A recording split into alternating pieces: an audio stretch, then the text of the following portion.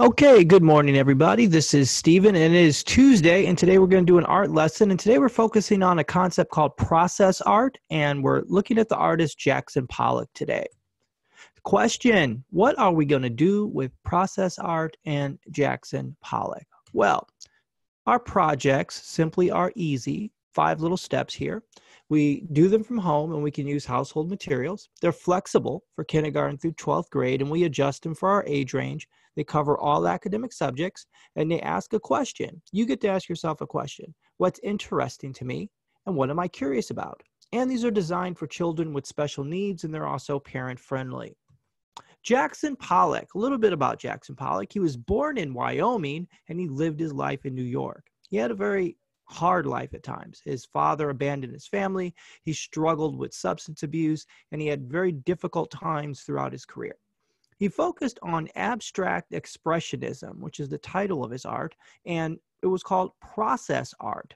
Now, process art is where you focus on the creative process more than you actually focus on the end product.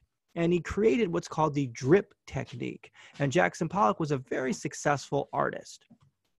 Here's an example of one of his works that uses the drip technique. Now, specifically what Jackson Pollock worked on was the actual process of art, creating art itself.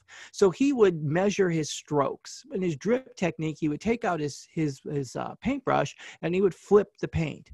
And he would count how many flips he did to put paint onto the canvas. So he wasn't focused on, creating an image like a lake or a human being or a piece of food. He was actually thinking about the process of creating art, like what type of paint do I get to use? What type of canvas am I using? How my body is interacting while I make art. That's why he called it process art, and his images came out abstract.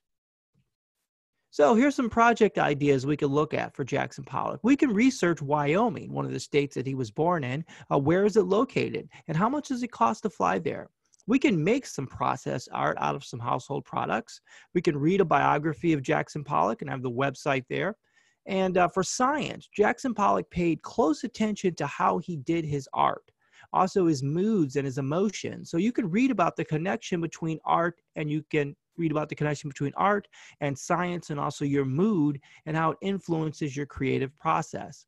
Finally, there's a math connection. You can calculate exactly how many paint strokes you use or keystrokes you use to type, or even how many times you draw something and use math for that and make math questions and math problems.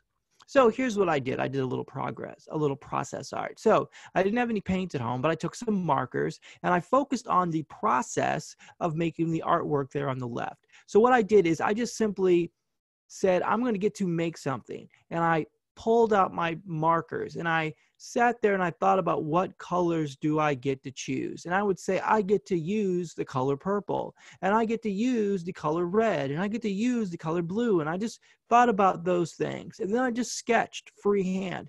And as I was drawing, I just simply said, I get to create something. I get to create something. I'm in a process of creating. And that's what process is. It is thinking about the process of being creative, but not necessarily worrying about what you're going to produce at the end. So I want you to go out today and create, work on some process art, learn about Jackson Pollock, and we will see you again tomorrow.